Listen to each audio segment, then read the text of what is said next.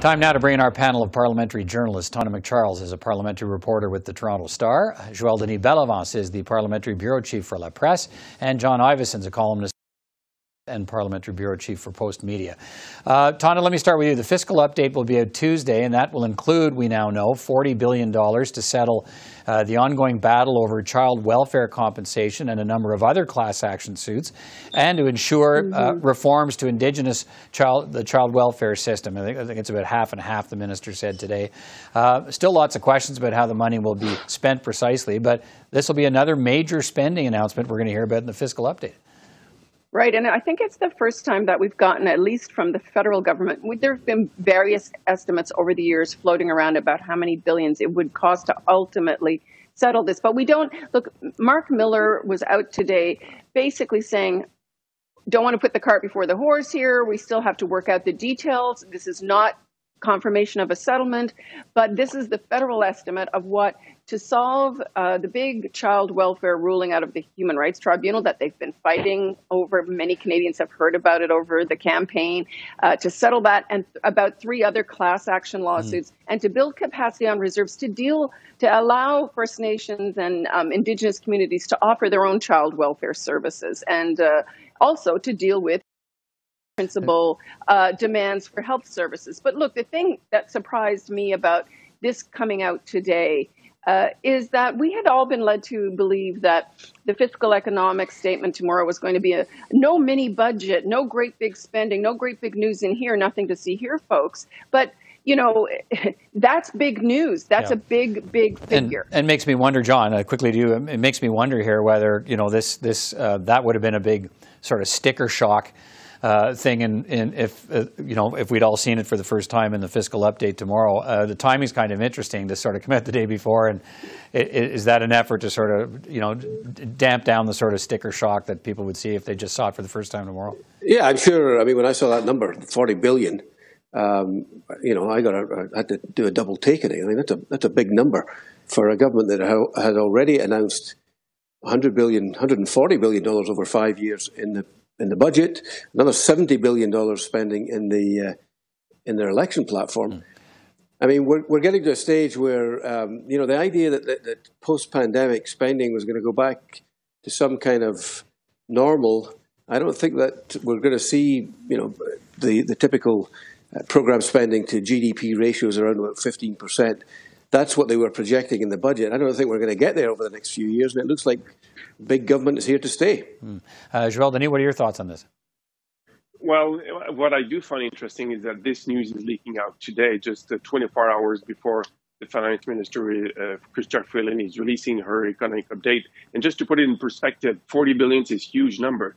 And today, the Prime Minister and Karina Gould, the Minister for Social Development and Families, right.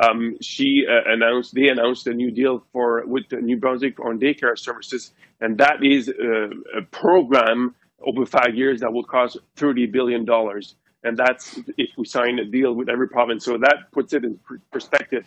And I'm assuming the $40 billion that is being put aside will be accounted in this fiscal year that is ending on March 31st. So that means that the deficit will probably be higher because, as the Auditor General says, you need to put your expenses as soon as you encounter them. Yeah. So if it's put aside, it will all be accounted in this fiscal year. Yeah, just as an aside, of course, the big holdout still the province of Ontario trying to get a child care deal that it still doesn't have. And one thinks Doug Ford probably wants that before an election in Ontario in June. But those talks still underway. Tonda, we finally got long-awaited apologies today for the decades of sexual misconduct in the Canadian military, and it came with a pledge that real change will come. That's a promise from the new minister. How optimistic do you think we should be that change is really coming to the Canadian forces?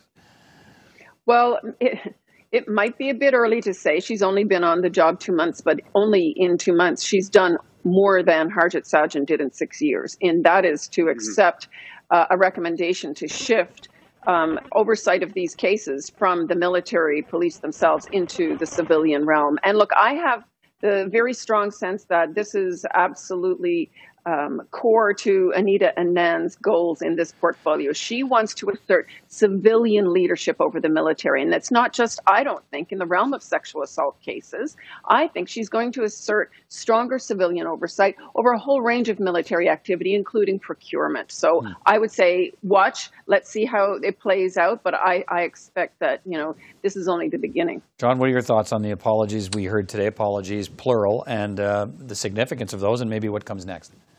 Well, I think these apologies are significant. I mean, in all the years I've been reporting, when people have been traumatized, it's equally as traumatizing as the actual event of trauma, that the official response is not sensitive and caring. So I think this is a sign that it doesn't erase the trauma, but at least it doesn't add to it, and it maybe alleviates some suffering from survivors.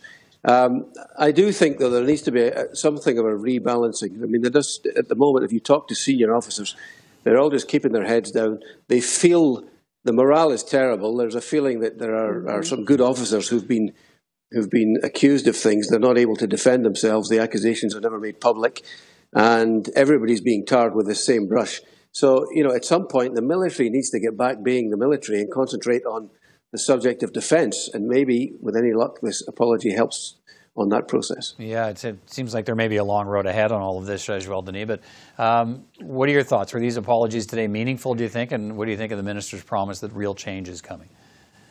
Well, after 2 months at the helm of the national defence, we should say that a lot of changes have happened under her leadership. And we're told that those apologies were planned even before the pandemic and during the pandemic started by the department, but they were not offered to the victims because of the pandemic. Well, we're still in a pandemic, and she decided, the Minister Anita Anand, to offer them just to turn the page on this very somber chapter of the Canadian Armed Forces. At some point in our history, one Prime Minister said, "Just watch me," when he was confronted with separatist issues in Quebec. Now, I would say for Anita Anand, just watch her. I think she's determined to leave her mark in terms of being the first female in a long time from a female defense minister. All right. We'll have to leave it at that for tonight. Thank you all. Appreciate the chance to talk to you again, and we'll be in touch soon. Take care, everyone. Thanks, Peter. Thanks, Peter.